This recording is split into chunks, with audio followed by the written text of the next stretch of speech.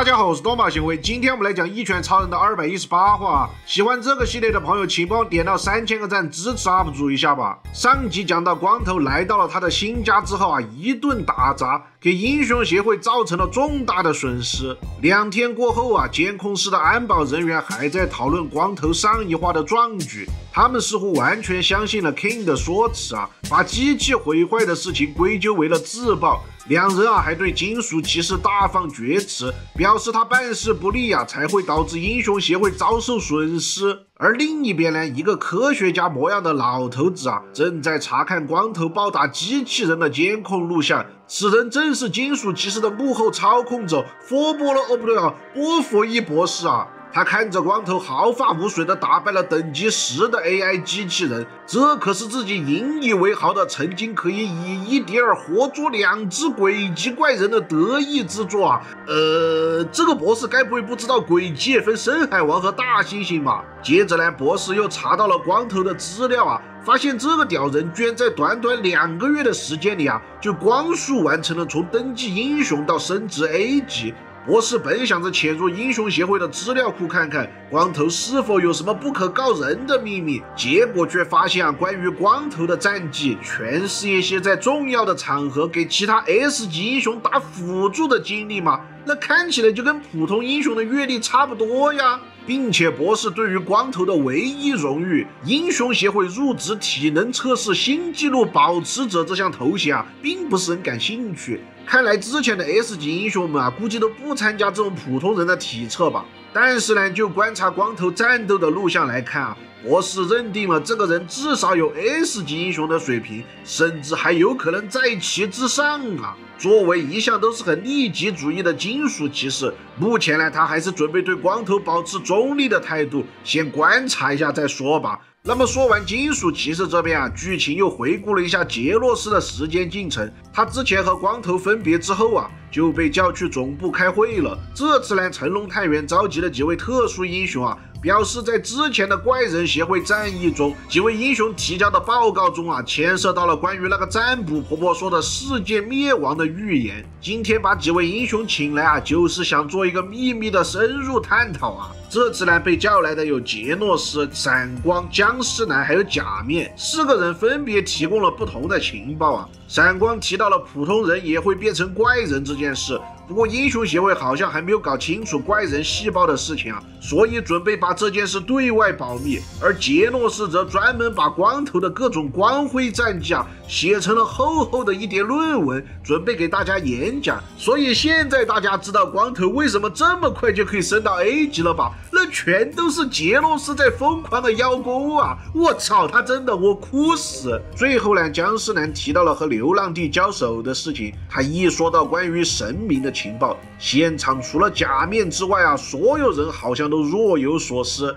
闪光和僵尸男互换情报之后啊，发现自己之前和光头也有接触到和神明有关的事情。最后聊着聊着，闪光就说到连爆破啊似乎也在跟进神明的事情了。这时沉默了许久的成龙探员终于绷不住了，他道出了一个惊天的隐藏消息啊，那就是自己早就知道有神明这回事了，并且爆破已经和神明对抗了有20年之久了。此话一出啊，直接给在场的人都整麻了。成龙探员表示，爆破之前一直在调查一个能把人变为怪人的立方体，这个玩意儿呢，爆破在遇到光头和闪光的时候拿出来玩过。我寻思这不是长了一张宇宙魔方的脸，作用类似于崩玉的道具吗？然后成龙讲到啊，爆破在2年前对战蜈蚣长老的时候啊，第一次正面遭遇了神明的本体。据说神明当时啊还想蛊惑爆破，但是被他拒绝了。之后爆破与神明苦战一番过后啊，发现就算聚集了当时所有的英雄啊，也干不过神明。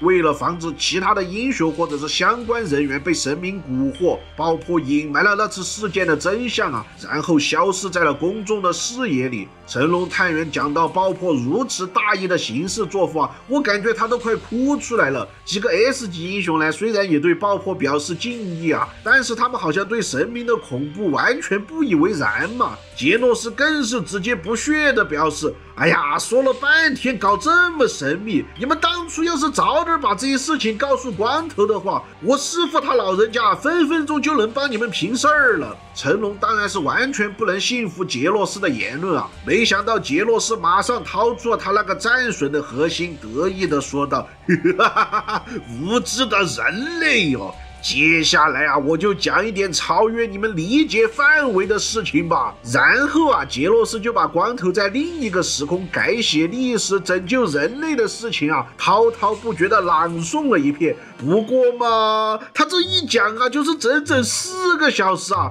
其中大部分的时间啊，就是单纯在给光头拍马屁啊，在场的人啊都绷不住了，假面更是老早啊就找借口跑路了。不过总结下来嘛，英雄协会的2名探员啊对杰洛斯的说辞并不是很信得过啊，而且讨论了半天，大家才发现怪人协会之战的最终2人啊，光头和饿狼现在都对外宣称自己失忆了。到底是谁打败了饿狼这件事根本就无从考证嘛，所以光头有多牛批这个话题啊也只能告一段落了。不过有件事是可以确定的，那就是神明对于地球的入侵啊可以说是步步逼近了。爆破甚至提到过，神明可能是因为地球上存在着某种吸引他的东西才跑来搞事儿的。说这段话的时候呢，背景给到了光头。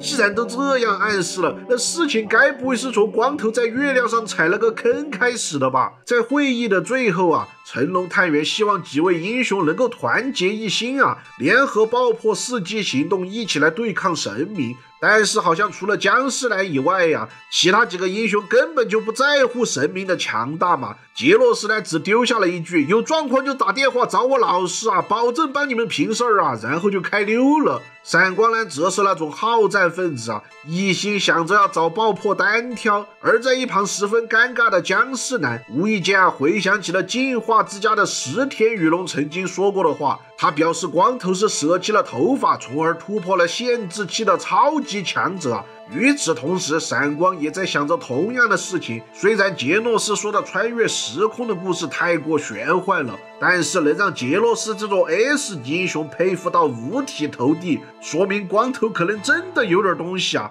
所谓的共识性就是这么有趣的东西啊，就连之前早退的假面也一样。3个人嘴上不说啊，背地里却开始偷偷关注起这个刚出道不久的超强新人秃头披风侠呀。等一下，这个假面这一集到底是出来干什么的？